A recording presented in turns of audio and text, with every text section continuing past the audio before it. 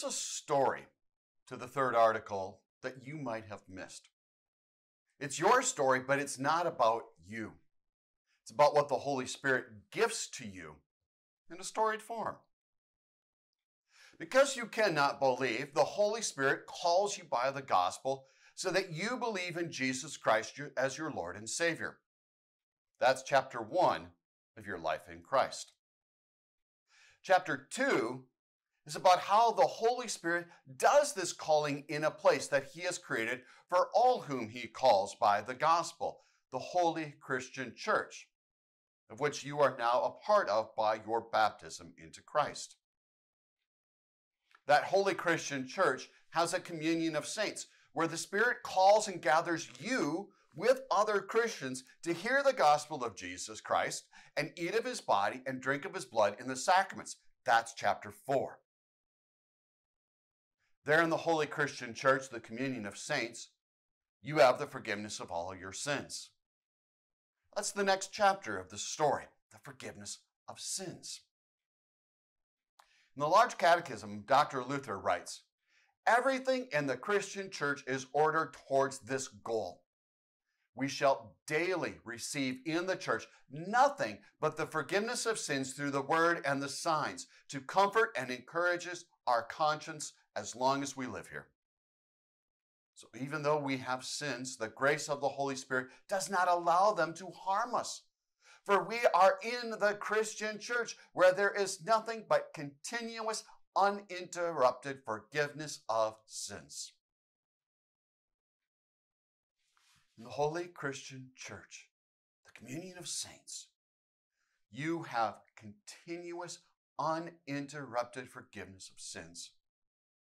Holy cow, that's great news! I know I daily sin much, and I need a ton of forgiveness. So do you.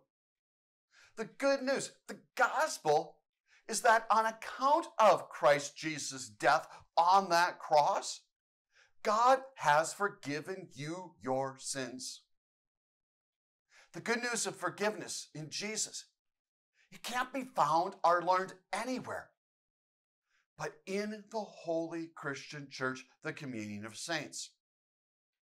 Only in the church, gathered around the gospel purely taught and the sacraments correctly administered, will you find and receive the forgiveness of all your sins. Jesus has given this gift to the church to be carried out by his called pastors in his stead at his command, so that you are assured that you have God's forgiveness in Christ Jesus by the working of the Holy Spirit. Having been forgiven of all your sins, the Holy Spirit continues the forgiveness of sins by empowering you to forgive others. To forgive others when they have sinned against you and harmed the relationship between you and them. This is why we pray daily in the Lord's Prayer, "Forgive us our trespasses as we forgive those who trespass against us." Having been forgiven much by God, we forgive others for the little that they do against us by the power of the Holy Spirit working in us.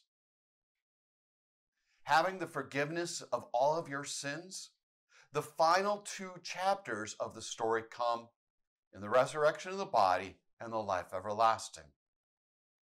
More on those later.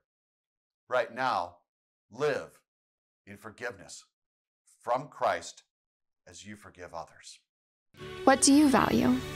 At Concordia University, Nebraska, we value the equipping of church workers for lives of service to both church and world. In a culture where our faith can often be met with derision, our world needs ardent Christian leaders to rise to the helm and steer the next generation of Christ followers into new territory. You have the God-given gifts, we have the tools to uncover and develop them. We are Nebraska's university with values.